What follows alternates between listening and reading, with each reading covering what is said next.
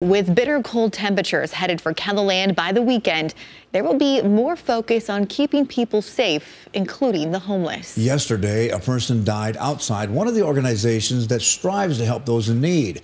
KELOLAND's Tom Hansen goes looking for some answers. Monday morning around 6:30, police were called to the Bishop Dudley Hospitality House, a place that has been feeding, housing, and protecting those down on their luck since 2013. Police found a man in the snow who was unresponsive.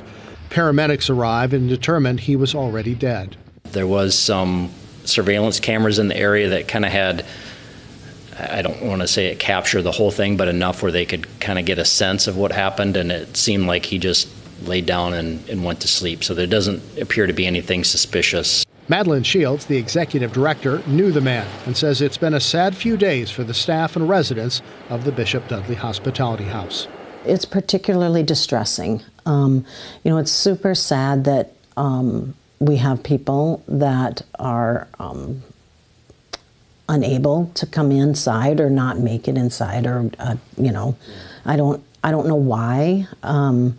It's just very difficult and sad, and our whole mission is to shelter people. Shields says the staff does perimeter checks to make sure something like this doesn't happen, but the man wasn't on their property, so no one saw him. It's not uncommon for police officers to find people passed out, either from drugs or alcohol, and when that happens, they will transport the person to a safe place. A lot of the transient population, they are good about finding a place to sleep, a warm place.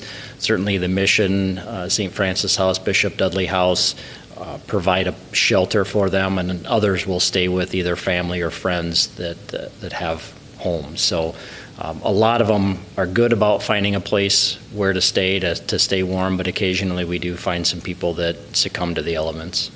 The exact cause of death isn't known, and autopsy results won't be available for several weeks. Tom Hansen, KELOLAND News. In 2022, the South Dakota Housing for the Homeless Consortium estimated that the number of homeless in Sioux Falls at 406. Rapid City was even higher at 458.